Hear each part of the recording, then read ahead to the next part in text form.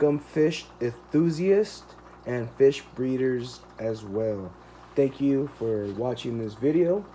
So if you haven't been on my channel, if you look at my other videos, I used to have a bunch of fish, different fish, in my tank, and they all coexisted with each other. And bottom line, what happened was they just one got sick and then just got everybody sick, and that just would happen frequently. And I would go to PetSmart, you know, Petco, and grab fish, and sometimes they were hit and misses, man. They would get big to a certain point and they wouldn't last. They just go downhill. I actually currently still have my fire mouth from, I don't know if you see my past videos, but I have a fire mouth I got from Petco, and he was beat up. He was the smallest of all the groups of fire mouths they had for sale in Petco, and I picked him. And currently he is suffering from wasting disease. I mean, he's alive, he's eating, but his body's just very curved. He's in here. You can see his head right there. Look, there he is, look. He just sits on the bottom all day, does nothing except eat.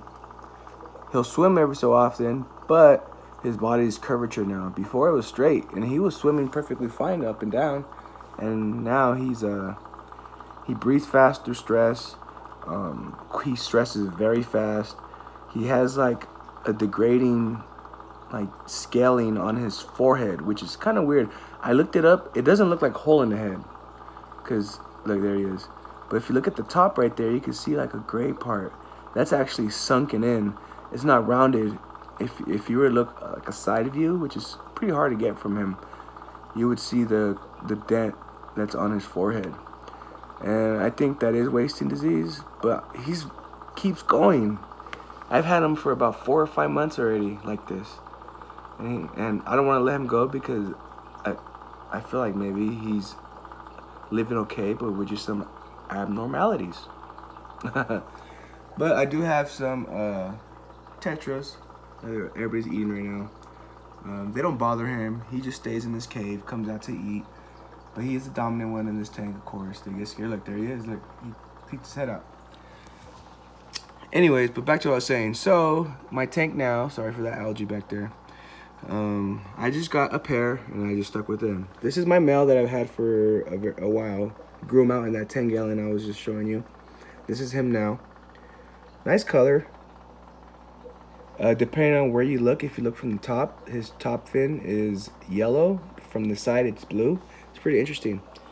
And then her right here got some orange and a little bit of blue, depending on the side, the way you view her. It's pretty interesting. And these are their babies. They're about maybe, or should I say fry? They are about maybe a month and a half right now.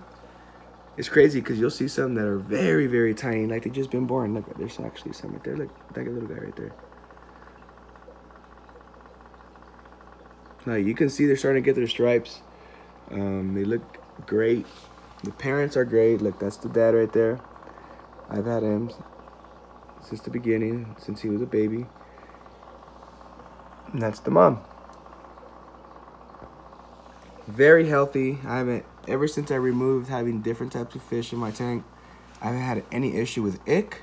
Haven't had any issue with any type of sickness, fin rot, you know, hole in the head, wasting disease. And it has, I think it has a lot to do with trying to create a community tank. It's very risky, in my opinion. But it just depends on where you purchase your fish at the end of the day, I feel like.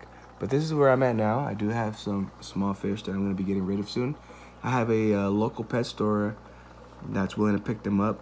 So if anybody too, if they are in the Mojave area, Mojave High Desert, feel free to contact me and maybe pick up some fish. They're still very small, so definitely not going to be suitable for any current cichlid tanks you do have. You might want to still have a grow out tank for these guys. But I mean, they're all healthy. I haven't had one die. They're all pretty great. I mean, I haven't seen any, but I do have a grip of them, and they all do their own thing in here now. Sorry for that. I'm trying to get a better focus. There we go. But thank you for watching, guys. Appreciate it. This is my tank here, Convict cichlids. And if anybody knows where I can find any Honduran red points, I need a pair. Thank you, guys. Thank you for watching.